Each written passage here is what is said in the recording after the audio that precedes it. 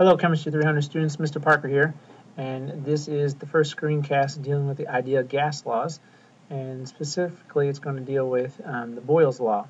And as you can see, some different pictures or diagrams on here that will help you out and kind of explain what Boyles Law is all about. We're looking at a graph here. You can see dealing with it's a volume versus pressure graph. You have Boyles Law, the equation that you're going to be working with P1V1 equals P2V2. And this illustration here is showing as you increase the volume, okay, the pressure will be going down, and here is so you can see the volume is actually decreasing and the pressure is actually going up as long as we keep the constant temperature. This image over here tells you that you have high pressure means low volume, and then the opposite, meaning if you have low pressure, it means you're going to have high volume. All right, so let's go ahead and get into the specifics about Boyle's Law. Okay. Basically, this is the pressure of a gas is inversely related to its volume when temperature and the number of particles are held constant. Okay, so inversely proportional again basically means is the pressure goes up then the volume goes down, or if the volume goes up then the pressure goes down. Okay, as you can see here, if the pressure we represent with P increases, then the volume, which is represented with the letter V, will decrease. Okay, and looking at some more images that will help explain that. As you can see with the piston action that's occurring, okay, we have a certain volume here of 4 liters, and then we have a pressure of 1 atm. And as we decrease the volume, okay, we're also that means what we're doing is we're increasing the pressure. And what that means, basically, the reason the pressure is increasing is there's more collisions of the particles against the side of the walls here, which will increase that pressure. Okay, we haven't introduced more particles. We've just decreased the volume, which means we're decreasing or increasing the pressure. And when you look at this graph here, notice we have pressure on the bottom, we have volume here on the y-axis, and what you can tell, it basically tells you that it's inversely proportional to each other. So as my volume starts decreasing, okay, my pressure starts increasing. Now the graph could go the opposite direction. If I start increasing my volume, then my pressure will start to decrease. Okay, so again, looking at Boyle's Law, we're talking about volume goes up, pressure goes down, as you see here. Okay, large volume, pressure's down. Here you can see the pressure is increasing due to the fact the volume is being decreased. Again, volume is going down, less volume, more pressure. And you could do the opposite again, where if you increase the volume, your pressure is going to basically be decreasing from that. Okay. So the equation for Boyle's Law can be rearranged to solve for any factor that we want to. All right. So here's kind of the steps that you should go through to solve for that. So we have P1V1 equals P2V2, and depending what you want to solve for, you can rearrange this and kind of the steps here. Organize the data in the table of initial and final conditions. Rearrange the gas law to solve for whatever unknown quantity you want. So, if we want P1 by itself, okay, you can go ahead and do that. So you just move over V1 by, you divide both sides by V1, and then you would have the P2 V2 divided by the P1. And kind of show you how that works out. So let me just go ahead and grab my little, my little ink feature here. Let's go back. All right, here we go. All right, now I'm ready to go. So we have, if we divide both sides by our V1, okay, and we're left here with P1 equals P2 divided by P1. That's if we're solving, if we want to solve for V1, or sorry, for P1. And it kind of works the same way if we want to solve for V1, or if we want to solve for a P2 or V2. So depending on what your variable that you want to change to actually solve for, is how you rearrange the equation so you can fit in the appropriate variables.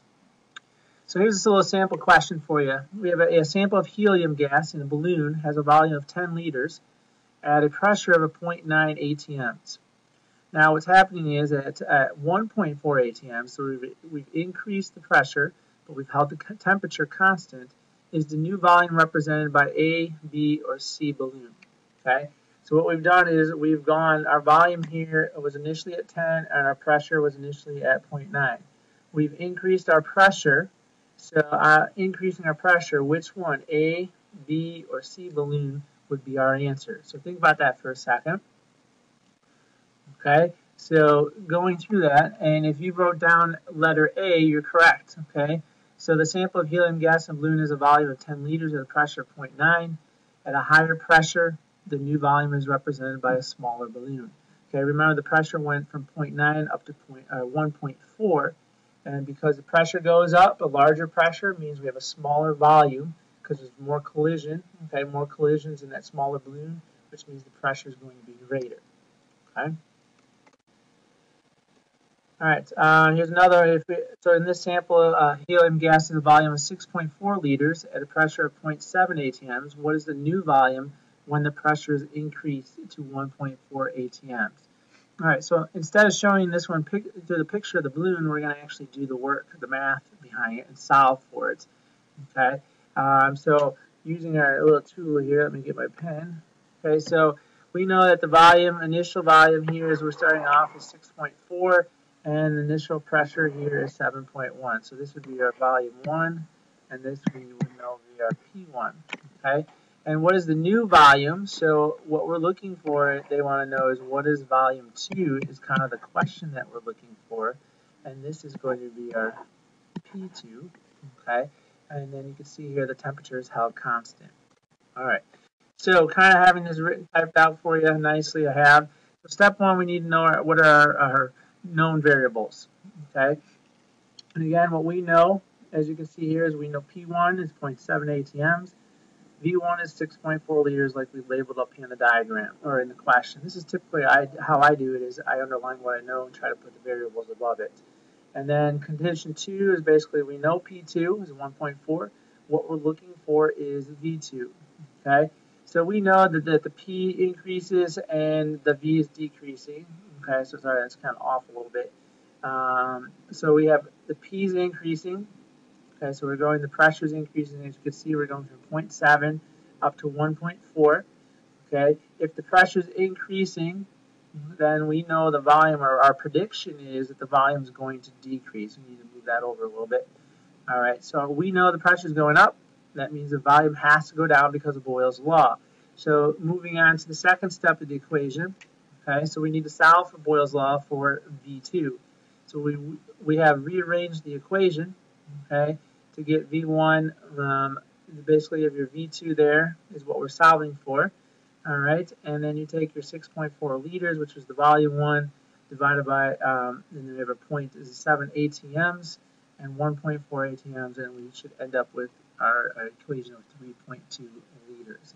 Okay, so the volume decreases when there's an increase in the pressure, and this is exactly what it shows us, because initially we started off with 6.4 liters, and we ended up with 3.2 liters. If you think about this, the pressure, okay, was originally 0.7, and now it's 1.4, so it doubled, whereas if you look at the volume here, the volume actually went from 6.4 down to 3.2, so it went in half. Again, it's that inversely proportional. So the number it goes up is going to be the number that if the volume pressure goes up, then that means it's going to go down to equal amounts in the volume. Okay, so again, we had to solve for V2 in this case, and we had to rearrange the equation, but you can solve for any of those variables through this using the P1 V1 equals P2 V2. Okay, so that was a screencast session on Boyle's Law. So hopefully you've learned some things from there, and you can take this into class, and we can go ahead and do some more problems, and hopefully you have a better understanding of how to do them, and we'll definitely do a lot more practice in class. All right, so have a good day. The next thing we're going to learn about is the gas laws. There are 3 of them, and the first one is called Boyle's Law. Now, we are the gas particles, and we're inside a box. Just a regular box, but we're a very, very special gas. We're called an ideal gas. Whee! Listen, boys, we're an ideal gas. Way! But what does that mean? Well, because we're an ideal gas, that means we have to follow special rules. The first rule of Ideal Gas Club is there are lots and lots and lots of particles. The second rule of gas club is that when we're bouncing off each other, these collisions are perfectly elastic. Can you remember what that means? It means that there's no energy lost in the collision. The third rule of gas club is that when we're bouncing around, the only time we interact with each other is when we hit off each other. There are no forces between us. And the last thing about us, the last law of gas club, is that we're very, very small. That means that the box is mostly filled with space. So that's the rules for being in an ideal gas. Whee! Now, the first gas law we're going to learn about is Boyle's Law, or as the French would call it, Le Mariotte Law, or something like that. Boyle's Law concerns the gas particles in a box, and I want you to think about us bouncing off the walls and bouncing off each other, but we're going to change something, okay? We're going to change the volume of the container. The temperature is not going to change. That's absolutely certain. The temperature is not going to change. We're going to keep it the same. But we're going to change the volume. Now, you can see it's bouncing around. What do you think will happen if the volume of this container is cut in half? Have a guess. If you guessed that when they cut the volume of the container in half, that the number of collisions doubled, you'd be right. Whee! That's what happens. Look, regular size container, we're bouncing off like this. B, O, E, A.